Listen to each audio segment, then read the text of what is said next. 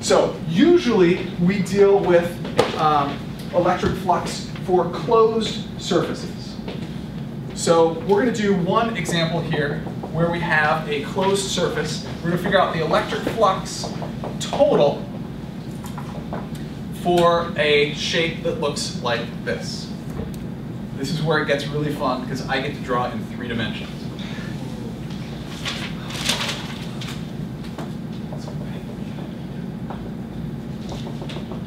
There it is. We're going to define the 5 sides of this. We have different lengths. Let's see. We have this, well actually I'll do the lengths here. If I just look at one side, this side is defined the length as A, this side is B, this side is C, and it has a width W. And there is an electric field, a constant electric field, which passes through this closed surface, which looks like this. If I draw it in this picture, it would look like this, the electric field.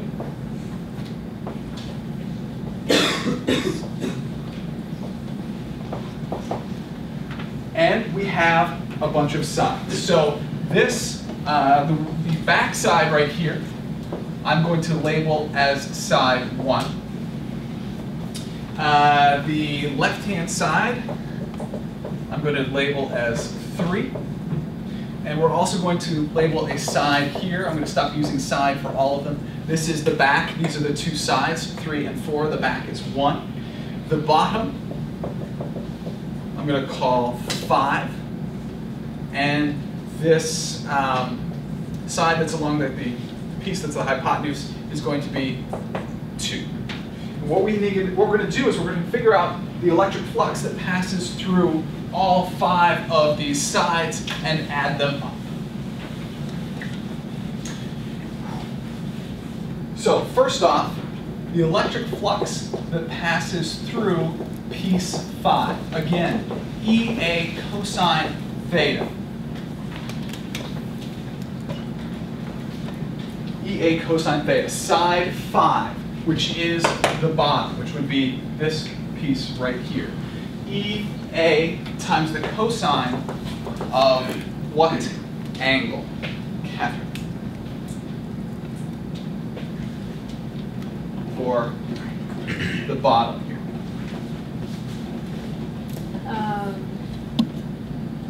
0 or 90. 90 degrees, because A5, area vector 5, would go down like that. So that would be 90 degrees. So the electric flux that passes through side 5 is 0. If you look at it, think about it as a number of electric field lines that pass through this surface, that ends up being 0. The electric flux that passes through 3 and the electric flux that passes through 4 end up being the same as well. EA times a cosine of what is, now the area vector is always out from the box. That's why this area went down and not up. So it's always out. So what is the direction of the area vector for side 5? Please point. Let's see how you can do on this. Side 5, which is the bottom. Okay, it's down. Okay.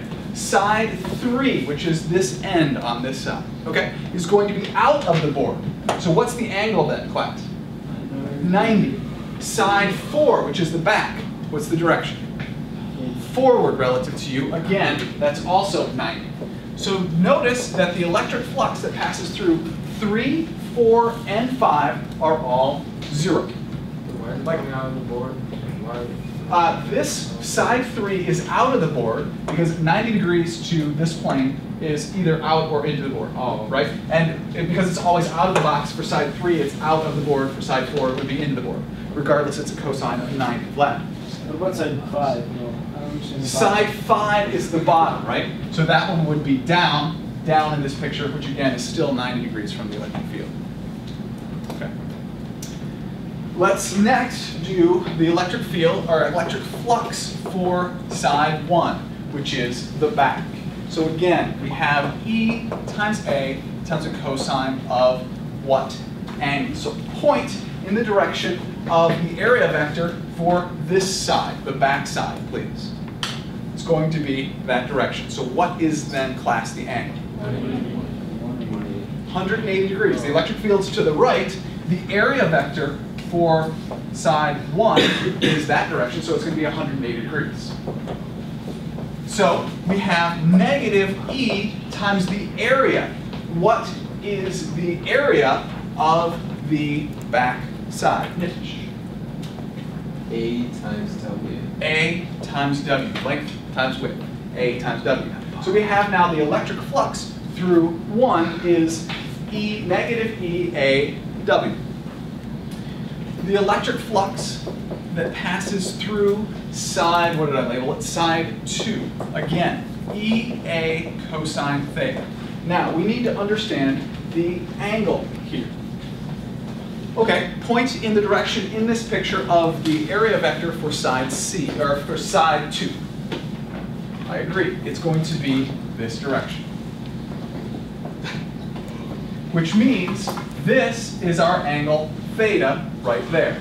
So if we look at the picture looks like this, where this is, we'll call this one alpha, this one beta.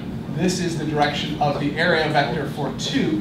This is the direction of the electric field. This is theta. So we need to find theta. Well, It could be.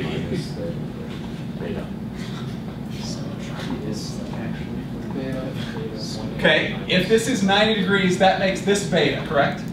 That makes this 90 degrees. That makes theta equal to alpha, right? Because alpha plus 90 plus beta adds up to 180 degrees. 180 degrees adds up to beta plus 90 plus theta. That makes theta equal to alpha. So here we get the electric field multiplied by the area. What is the area of this side 2, please? Tyler. CW. C times W times a cosine of what we've labeled alpha.